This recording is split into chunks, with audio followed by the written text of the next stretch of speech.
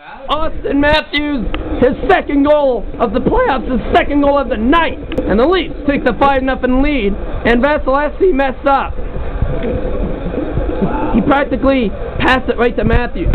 He almost did the same thing in the first. I'm like, what is he doing? And he did it again, and he screwed up. Now the Leafs take the 5-0 lead. But you better watch out when there's another game, because Tampa's going to be on fire. Well, we better know what to do, because they're not going to put up with this. But for now, the Leafs are up by 5.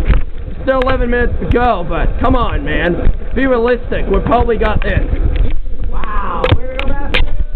Leafs go. Woo! Are you in? Go Leafs go. Go Leafs go. Go.